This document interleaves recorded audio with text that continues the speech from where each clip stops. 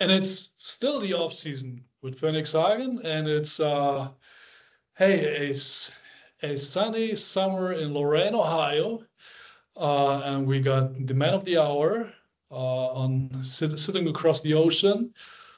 Hey, last year when we announced your signing, you transferring from Rasterfechter to Hagen, we put the headline Naz is like. So what should be the headline this summer, Naz Bohannon? Oh, I gotta think on that. I love the creativity with Naz is like in the rollout last year. The rendition of the Nas album, just the quote itself. Me and you talked, a couple other media outlets even took that from you, used it for a podcast interview. Felix used it later on in the year for an interview in the, locker room before a game. So whatever we come up with has to be somewhat still creative like that because I loved it and it stuck. Yeah, and it's dope. I mean, come on, he's a great artist. You're a great basketball player. So hey, that alone, that's enough for me to put both words together. Hey, we got to discuss that right from the get-go. Everybody was like, damn, we added a huge and important piece in the summer of 23 with you coming over from Fechter. And now having you back for the 24-25 season is even bigger. But take me through that decision-making process when we talk about how it all came together, how all the pieces came together for you this summer, ultimately leading to you signing back with Phoenix-Saison for the upcoming season. Just a multitude of things. I'm big on quotes and mantras. And one thing I always talk about is going where celebrated, not tolerated. In this business, for sure, you have to go to places where these people love you as much as you love them. And in the decision-making process, I talked to Chris a bunch of times. Me and Chris talked obviously before we left. And I made the comment to him before I left, like, it feels like I'm leaving home. Like, and I've been to a lot of places. I call myself a journeyman sometimes because I've done a bunch of things in a short amount of time. And I'm big on, seeing things for what they are and my thing. Like, things have reasons. So I'm like, you just don't come across places. You don't come across environments. You don't come across, family that you don't get to choose in situations like that very often. And that's near and dear to what it is. So I've made the comment to my family members and a couple of my friends, like, when you think about the dream and being a professional basketball player, a lot of what's mustered up in that dream happens in a place like Hagen. You go somewhere and people know your name, people are wearing your jersey, babies are screaming, the crowd is going crazy. You got tornadoes that drive hours away to come see you. And it's almost movie-like. And I've made those comments throughout the year. I was making them throughout the summer. And it's like, do things that align with you. I've been that type of guy my whole life. I've been a guy that's come in places and thrived and, let's build and get to the next step. And we did that last year and didn't get to the pinnacle. And it's like, nah, a place like this, which reminds me a lot like home as far as support system or just little community where everybody scratches each other backs, deserves to get to the pinnacle. And that was pretty much, my process making of like, nah, I can go to a couple other places where, hey, you still make an impact, you still do whatever, but these people deserve what I feel like, I deserve too. Hey, the comeback kids or they look down on us a little bit, and I wore that. We're probably like, no, we wear this jersey. We're probably, this is Hagen. We're here to stay. This is something real. And I'm eager to prove that again. Yeah. Was there any point over the course of last year's season where you would say, yeah, that's the moment, or that's where I started to recognize all those things that you just mentioned? Because it always takes a little bit of time to really have everything sink in when you're in a new situation where you have to, it takes just some time to figure stuff out and how everybody functions and how the people are and so. Yeah. So the first game, we go to Munster, and there's a sea of yellow behind the bench, up and down. The game was like sloppy, ruggish, but it was the first game of the year. And pulling tug game, we end up winning. And the Tornadoes chant for 25 minutes after the game. And we Oomba and we do everything else. And me and Siler look at each other like, hey, bro, like, nah, this is more than what we thought it would be. So that was the first little glimpse of it. And then we played Dusseldorf at home, which is, kind of closer to middle of the season. And it's a derby game and emotions are high and we do whatever else happens and we get into a little push match. And then, we have some chanting going on in the stadium.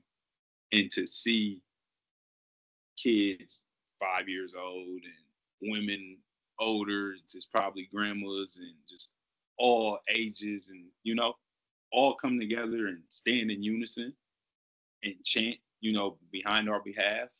And I dance down the sideline and we do some other things, But like that moment, I'm like, I love this place. Like, I love this place. These people love us as much as we love them, and fits like a glove. Yeah, it was awesome. I mean, there are certain occasions in life where you look around yourself and realize, like, how on earth did this happen? How did all those pieces fall together? You can't make stuff like this up. You can't make chemistry like this make up. And I think last year's squad was one of those, or stood for one of those really rare occasions where all the right pieces came together. And this is not a trick question here, Naz, but and that's one of my most favorite questions that I throw at Chris from time to time, and he hates me for this. But what did you learn about yourself last year that you did not know about yourself before?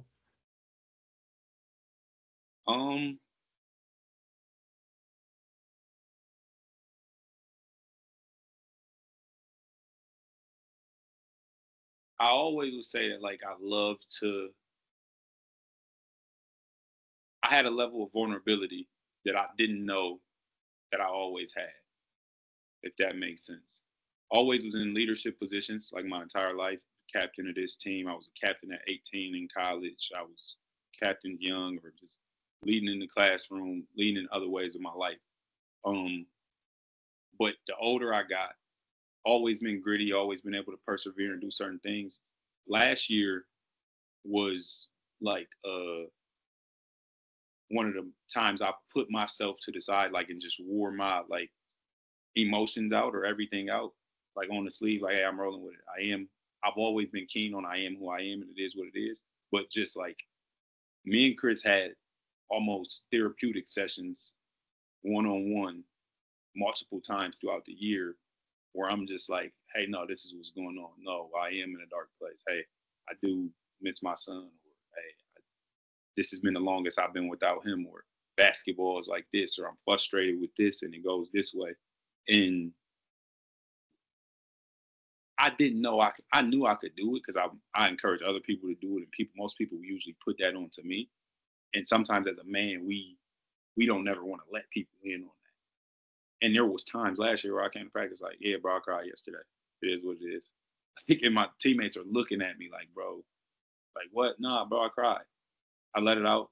Don't worry, we can still play basketball. I'm still gonna be the same dude. It's still gonna be this, but yeah, I didn't know I had that level of vulnerability. And I think a team in a situation like you said brings some of those things out, especially when you have to be on the forefront of it. When you have to put yourself to the side some days and say, oh, okay, I'm having a bad day, but that guy needs me, so he has a good day. And this total situation needs me to continue to be better, so I cannot be self-centered. And in wearing that, it weighs on you, and you got to let it out. And what better time to let it out than leaning on somebody else? Absolutely. Especially when you can let it out in front of people that you're going through thick and thin over the course of those 9, 10 months, whatever. And I truly believe this is a beautiful thing to recognize for oneself. And I do believe I texted you this at some point last season. I can't recall what exact moment it was, but I feel like it was one of those. I think it was more or less like, hey, we can be humble fathers, and show those emotions and be beasts inside the arena as well. And you can have both sides, and it's totally fine. As you so rightfully stated, hey, to show that vulnerability and still go out to work. That, and I believe at the end of the day, this shows how it shows your personal growth to really accept, hey, I can be this and this, and I have so many sides to my persona, and it's okay. I can show all these sides, and that's all within me, because all these different angles complete me as a person. Is this something where you say a lot of this comes from the environment that coach creates around the team?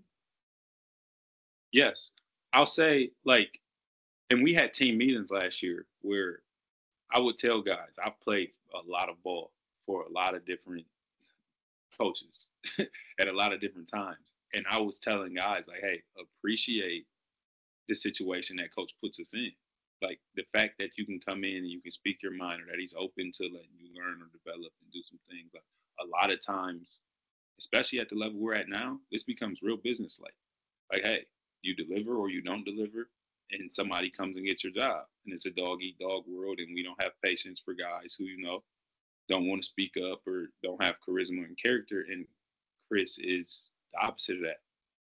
Chris is a guy where, he's like, I'm calling him Chris instead of coach as we're talking now, and he creates that type of aura where he's like guys' friends, and he's encouraging, and he lets you come in, and he lets you be yourself, and he wants you to, it's okay to make mistakes, or we'll talk you through this. And, and sometimes because he's that way, a lot of patience from his side, but guys have to,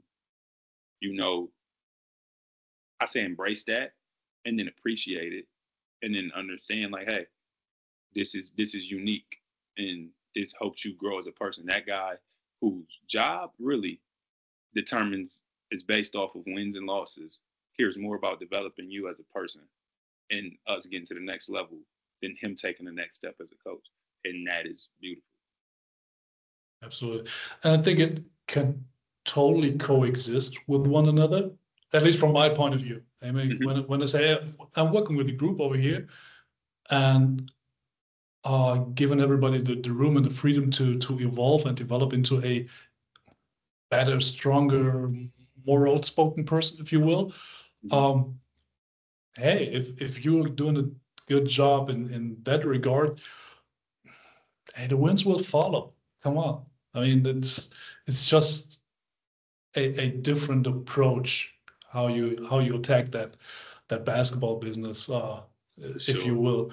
What was over the course of last year? Was there somebody or some scenario where you would say, "Damn, I did not know it was inside of him"?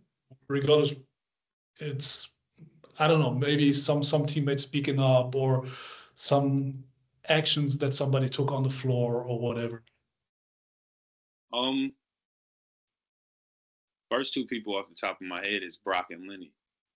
Going in to the year, like, knew Brock can play, knew, he was from the West Coast, knew, skilled, do some things. At home, West Coast guys get a knock for being skilled, but not being, as rugged, as tough, like having some things to them. Like, that's a cliche. Come on. Or is it? There's basketball at home, hey, East Coast guys can dribble. They can, like, they're going to have some swag to their game. They're going to be hard-nosed. They're going to go. You play a Midwest team, it's going to be grimy. It's going to be gritty. They're going to junk it up. That's Chicago. That's Cleveland. That's, Indiana, those type of dudes. if you think about guys who you might have covered or been around the team, you might start to put some of these cliches together, down south athletes. But when I think of Brock, going into the year, I was like, hey, like he's a shooter, like he does this, whatever. But we get into the game and like, excuse my French, I'm like, oh, I had some shit to him. Like he's feisty. Like the Dusseldorf situation. The guy steps over Chrissy, Brock's the first one to push him. Like, nah, oh yeah, he's protected. Like, okay, he's that guy. Like I didn't know he had that. Like having that and being as cute as he is, I'm like, hey, that guy can play ball like for 4 minutes. Lenny. Lenny's another guy that when you talk to Lenny off the court, he's like a gentle giant, like well-spoken, but soft-mannered, does things, where it's like, okay, cool. And I'm looking at a guy like, hey, you're skilled, got touch, can shoot a 3-ball, need a dog. Like, does he have a dog? And there was moments last year where he's blocked this off glass, catch it, dunk, beat his chest, pump his fist to the crowd. And I'm like, I'll tell him, and I've told him that, like, that guy right there, like, we wouldn't even be on the same team together right now. You're that guy all the time. And just be that guy. It's okay to be that guy. And you're showing that it's in you. Keep living on that guy and watch where you go with this game. Yeah. It came to some surprise when you showed those kind of emotions. That's for sure. Absolutely. And I think, again, it speaks volumes about the culture that we have over here, because if he would not, we got to ask him about it, but I feel like if he would not feel whatever welcomed, secure, he would not be able to outlive all those emotions, regardless whether it's on the floor or off the floor. If you always feel like, ooh, how my environment react to the way I express myself, you might tone down a little, but the way that he's even able and willing, and that he's going over the top, if you will, it speaks volumes to the culture that we live out here, and that's cool. But speaking of Brock, so it was just like if you would not have known that he's from the West Coast, where would you say, hey, he's located from? I don't know, the Middle East or even East side of the States, or?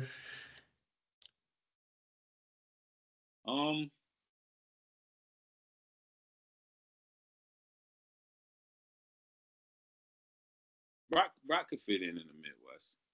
Okay. He could fit in the Midwest.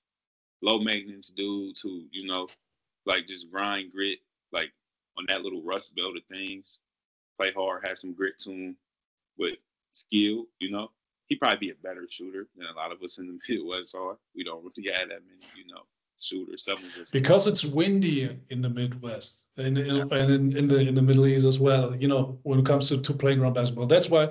At least that's what all the guys from the Chicago area always tell me. It's so damn windy outside over here. We got to attack the basket. We can't let it fly from the outside, because if you let it fly from the outside, the ball is going to land half a mile over there. Yeah, and you probably got a court outside that has a rim that thick, or double rim. True. In between. So, yeah, a lot of park ball, a lot of outside. Not too much. It's not a lot of good weather. You got winter till you got summer. And you just survive mode. So, yeah, Brock could fit in. I would take Brock to some hoop sessions, about anywhere. But I can bring him home, and I know he'll survive. And there's not a lot of guys that I say that about. Yeah, absolutely. And he had those strong legs. I think that's a secret for him. He could man up. Regardless whether it's on the perimeter or when he's been posted up whatsoever, he's got strong legs. And the thing with Brock is, the moment I realized, or that it really sank in for me personally, where I knew he's not the common rookie, was Thanksgiving, when the whole team came together, and it was Brock speaking up and giving thanks and saying prayers. in front of, I don't know how many people we had over there at the event, but it was a ton of people, and it was a beautiful event. But with him speaking up and standing up and, you know, bringing the entire group together with him saying praise, that right there told me that, yeah, he's a special rookie. Absolutely. But speaking of coming back to playground basketball, I saw a couple of clips from this summer. I believe you've been playing some hoops overseas. Was that right? Some summer league or Yeah. Pro-Am league or whatever it may be? Yep. I definitely play in the Pro-Am. So the Pro-Am is it's ran by, I call him OG, but Vance Marbury and Steve Newton is third coach, the guy with the camera. They've been a duo for a while. This is maybe, I think it's summer 16, like the 16th year that the Pro-Am has been running. So I've seen it. I've grown up on it. I've been playing in it since I was a high schooler. And now I'm kind of like, the baton has been passed to me, sometimes earlier than what it should have been. But like, I appreciate the Pro-Am because it's put me in a network of pros for my entire life, so I can learn things and do, you know, hey, here's how this is going on. There's some basketball knowledge I've learned in that Pro-Am. So every time I come home, I'm playing in it. The weekends that I'm around, I'm getting on the team and I'm going to play.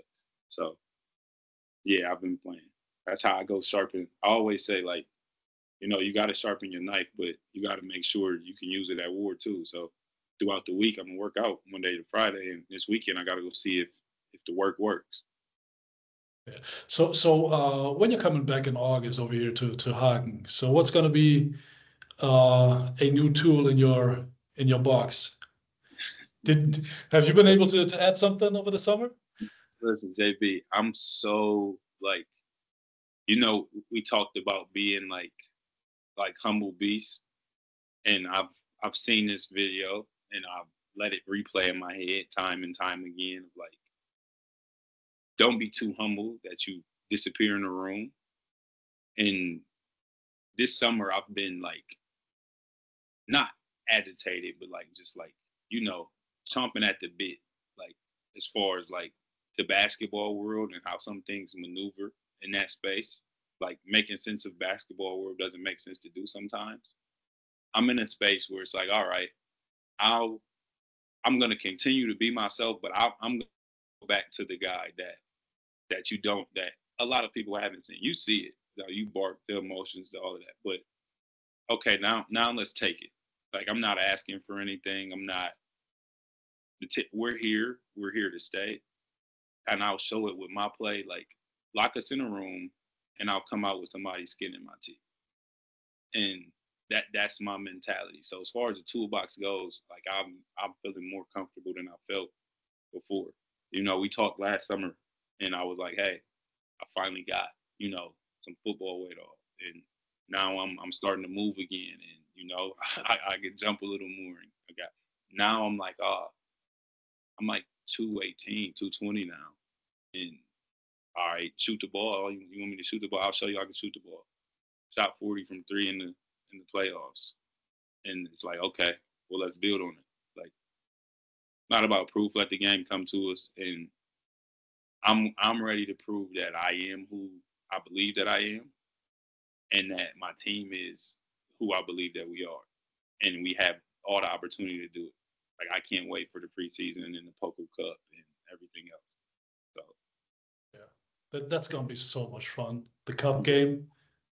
Ooh, I think for us it's a great chance to really see how huge the gap is from where we are right now to whatever BBL team we might face up there. Yep. You played? Did you play the cup game during your time with Fechter? I don't think so. Was it? Did you? No, I don't think you played, right? Now, because you were a late addition, and I think that was before the format was reinstated, right? True. But nonetheless, from what you've seen so far, and you know so many guys, and I do believe you're still super close with most of the guys from Fechter. Can you somehow describe or give me a sense of how far you feel we're away just playing wise from a BBL level team? It's funny you asked that. And when you talk to BK, ask him about how during March Madness, I was arguing against the whole house about the fact that we might have beat a BBL team last year, right? And at Vector, we had that same like belief system. The team that I was on there, like line them up, you know, that's half the battle. So if you ask me the question about can we beat a BBL team, half the battle is going to be belief. True. We come in here as 4 lines, it's 2 goals, it's basketball. So if you get guys to lose the sense of like, oh, we're facing Goliath. Nah. And these guys put on their shoes like we put on our shoes.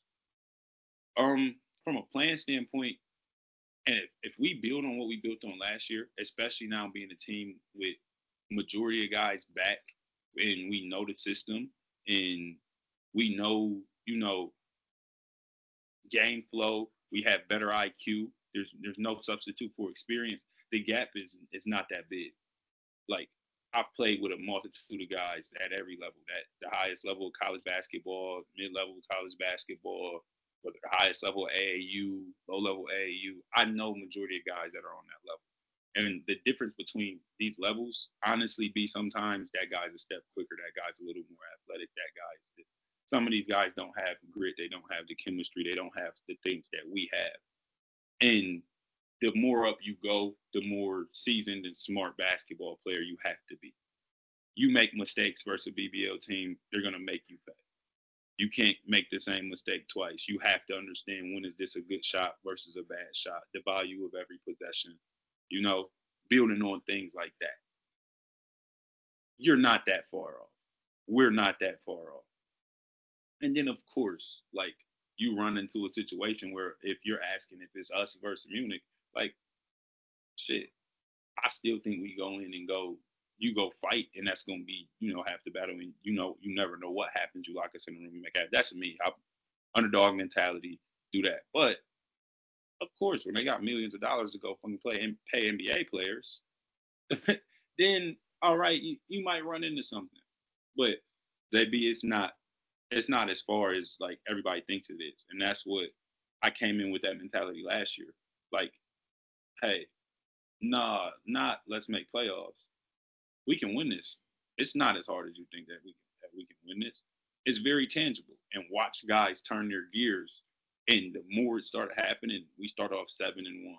And then you keep winning games. You come out of break, you go through a lull, you pick it up again. It started to be like, oh, we play at the Ishland today, we're not losing. Like, we're winning. And now we're doing this. That piece, if you have that piece, like, the gap is never that. We all been playing ball since 7, 8 years old. So how much better is a guy? It's here instead of here. You a pro, you get paid to play basketball, like LeBron gets paid to play basketball. Now, that might be the greatest basketball player ever, but in its essence. You're just saying this because you're from Ohio. Come on. You seen it.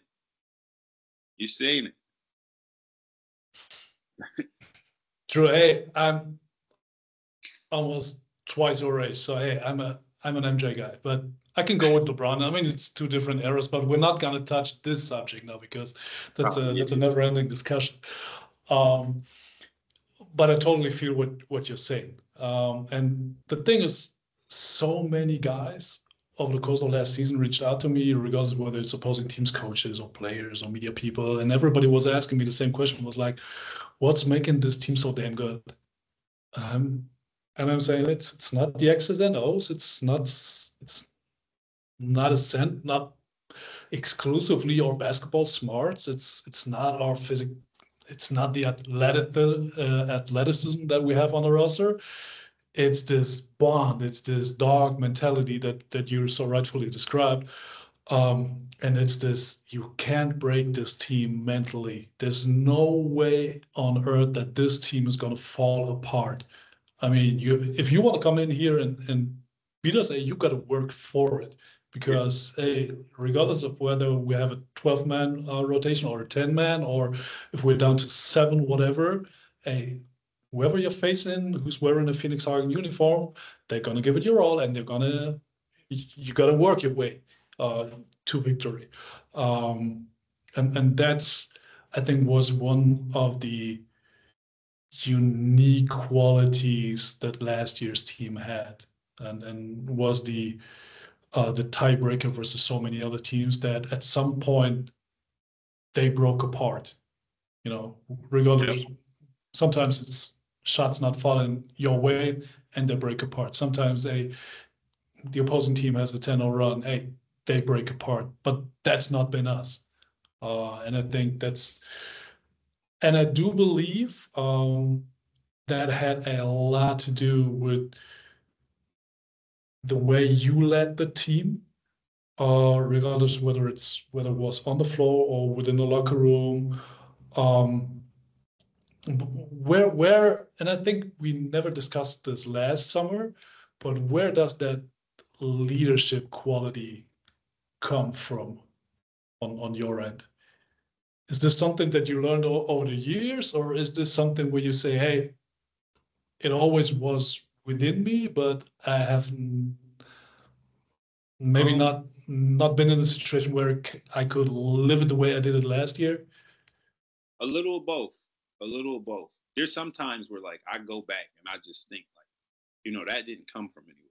Like I've kind of always thought that way. But a lot of it, I say, and I said that earlier, is like there's no substitute for experience. So I understood young that I had influence on people. Whether it could be good or bad, it was up to me on, you know, how I used it. Like I was the biggest kid in class. So if I wanted to be a bully, I could have been a bully. Or like I used my voice, I spoke up. I had the ability to bring people together. You know, I always say, like, people ask me my why, my purpose, and I've always talked about, you know, to serve and to help others. And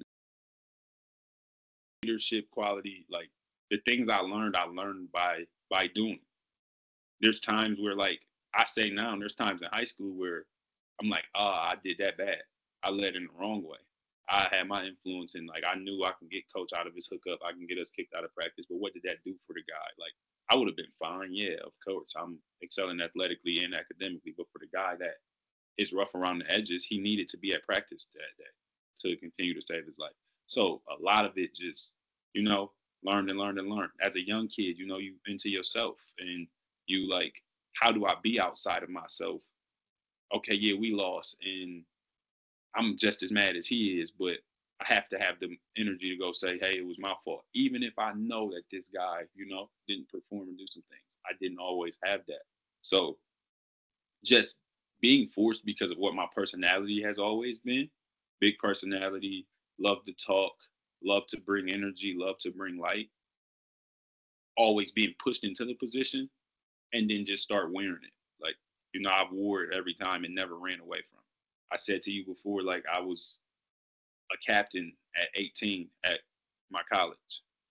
So I tell guys all the time, imagine being 18 and trying to get 23 and 24-year-olds to listen to what you have to say. But you stand on what you do in the room and, you know, people gravitate towards it when it's real. It takes uncomfortable conversations. It takes, you know, standing in the fire and willing to learn. So all of those years of willing to learn how to lead and not just leading people blindly set me up for moments like last year, where there's times where Lenny and Dennis are the oldest guys in the room, but I say some things and they're like, bro, you're not 25, bro. Like where did that come from, bro? Where did you get this quote? Where did you do? And I'm just like, I've been experienced. I've been around the block. I know some things, so I know how to get to guys. I went to a leadership camp before, and that played a big role. And you know, knowing that every guy doesn't learn the same or isn't to be led the same. In high school, you with a bunch of guys you grew up with, so we all kind of been through those same shared experiences, the same kind of lifestyle, the same whatever, so we can respond to the same type of thing. Up until that camp, you know, I'm leading from that standpoint. Hey, bro, I need to pull his jersey, bro. Get your shit together. No, this guy doesn't respond to that. That guy needs a pat on the back. That guy may need his jersey pulled. This guy may need to be told, hey, bro, you do know, like you the best wing in the world. You the best wing in this league. And sometimes it may be a little delusion, but it'll get him to be the best version of himself. And, so I do it so much in my life, not just even in basketball, that it becomes natural. And times like last year, it was good because I had to be my full self, even when I didn't want to be. Yeah. And one thing is, you have so many different personalities on a team. And I think that there's a great book that I once read, and I got to give it to you over the course of next season, is Surrounded by Idiots. That's the title. And it deals with all different kinds of personas. So the basic idea of the book is mankind is divided or is categorized in 4 different groups, and they're labeled green, red, yellow, and red, I think. So it's 4 colors, by the way, and each category works differently. So when I would talk to you and want to bring my message across, I got to phrase it in your direction somewhat differently than I have to address the same thing to Coach or to Dennis or to Lenny, because they have a different persona. So basically it helps you to maybe not realize who you are as a person, how you function, and how people around you function, and that they function in different ways. And that helps so much, just communicating with people and bringing messages across and reading what they are really saying, because hey, they might function differently from how you function. So when they say something, you don't always have to take it the way it hits your ear, but you don't have to take it the way you hear it, but what are they trying to say? So you have to always interpret what they're trying to say, and you could transfer this to a locker room where you have all those different kinds of people and people from those 4 categories. But what really caught my attention with you was is when you say you talk a lot, I would say to some degree, yes. But you are one of those guys who's super easy to talk to, because you're making it easy to have a conversation.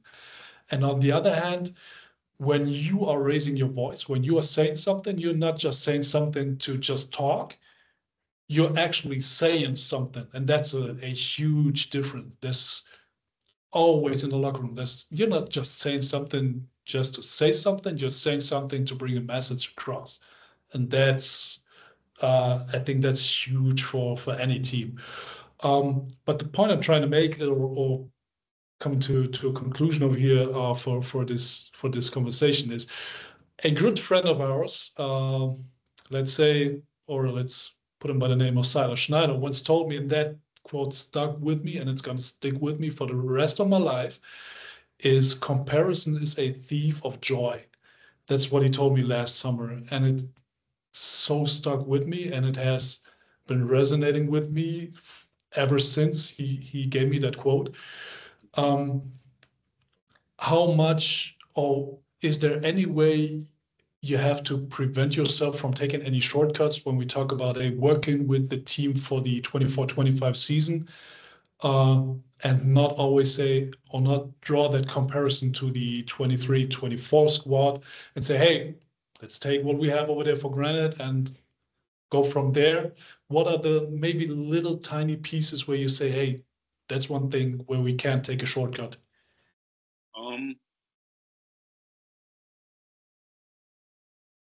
The culture. Wins and losses, like the nucleus of a team is going to be, 10 months. We talk about it. As much as we love guys, this our lifespan for that team is 10 months. It won't be, you rarely at this level get back the same exact team. So I agree with the quote that comparison is deep of joy. You have to have tunnel vision and you have to be where your feet are. We can't relish in the past, but you can appreciate it, and you have to appreciate what the guys before you did to help you get to the next step. So in that, the biggest thing that when I come now, even to the guys who were there last year, is yeah, wins and losses, whatever happens, we went to the playoffs, we, go to the semis, we do whatever. The culture has to stay intact. You don't take shortcuts around culture, whether it's hard lessons and, things that have to be called out in the moment. But like last year was the dip your toe in the water of, hey, this is who we are. This year is like, no, you're expected to play hard. You're expected to be a dog. You're expected to, like, those are non-negotiables. We're expected to be family. We're expected. Those have, you don't take shortcuts around culture. And like you said earlier with, coach's approach with letting guys become better men that wins will follow. 6 or 7 wins throughout the year are based strictly off culture. Off, they're not going to break our bond. We've been through hard things together. Like this fourth quarter, we're going to go on a 10, 12 point run. It's going to break it apart because that's just who we are. We never stop to fight. We do something. And that's what you have to implement to the new guys to let them know, like, hey, what happened the years before you was earned. It wasn't given. Like, and what they built. And last year we talked about trying to get to the penthouse or the top of the mountain and, like, the pinnacle, whichever everybody, any word any guys want to use. You have to have stepping stones. Last year was a big stepping stone. So what better way to show the guys before you that thank you for giving me the baton to go maybe finish the race, which is our goal. You have to show them that you appreciate the culture that they built. And that's the biggest part that I say with no shortcut. And yeah, don't compare, because I've been here before too. Like, I was on a team in high school that I said it to Chris during the year, like, hey, you ever lived in a movie before? He's like, what you mean? I'm like, I lived in a movie before. It felt a lot like this. Like, we were undefeated, like sold out crowds. Like, we sold out Akron for the first time since LeBron in high school. Like, fans going crazy. They was buying tickets from our high school games for $70. And we were undefeated until we lost in the regional final. And then the next year, it was like, okay, that was then. What do we do now? How do we rally against each other? You're gonna have naysayers. Oh, they can't do it twice. Oh, that was fluke. Oh, that was this. And we got to the same exact point that we got to the year before with what they thought was a less roster or whatever else, strictly based because of culture. And then 2 years later, guys go to the state Final Four, and they went based off of, we've seen winning, we know how to win. We know this is what we do. We know this is who we are, and this is what it means to put on, that jersey. That's what we have to implement. This Hagen jersey. I came with an idea of let's push it forward from what JJ and Kesson and Kyle and them guys did the year before, and they ran into us at that point. Okay, well, now let's go the next step. They sometimes, when you lay in the first bricks, you don't get to see the finished building. Let's think about the cathedral in Cologne and how long it took to build that and how many I know how long it took them to build that. That cathedral. Do you know how long it took them? I've been 3-4 times, and I have the pamphlet. Almost 700 years. Right. So when we think about that, and you think about the jersey was amazing last year with 20 years of Phoenix and all the guys' names on it. Everybody who came before you to get you to that moment, and then having Pete and his guys from 50 years ago come in and, they celebrate their championship, and we have that type of year. Next year, guys have to appreciate everything that comes with what's before them and what our culture is. And no, hey, that was then, this is now. And how do we be, not to say better, but how do we be the best version of 24, 25 while keeping that culture intact of what Hagen and that basketball brand is? When you say Hagen to anybody in Germany or anybody who knows that basketball world, you know you're going to a basketball loving place. You know you're going to a place where the fans are going to be crazy, where people are going to appreciate one another. And hey, it might not be the prettiest on the outside, but you're going to feel like home, and you have to embrace it because they'll embrace you. Absolutely. And I think, hey, those are great closing remarks, Naz. And at the end of the day, we don't know, to come back to the artist, Naz. It was written, but that's for the future. But we got to write our own story going forward. And the best thing to look at it is truly to, hey, you don't want to be part of the journey. Hey, you got to create the journey, or help lay those bricks down the road that you're able to walk on, and everybody was coming behind you. Hey, what a beautiful closing remark. Thanks for those words. Thanks for the conversation. And oh man, can't wait to see you in August. All right, thank you. Can't wait to get there.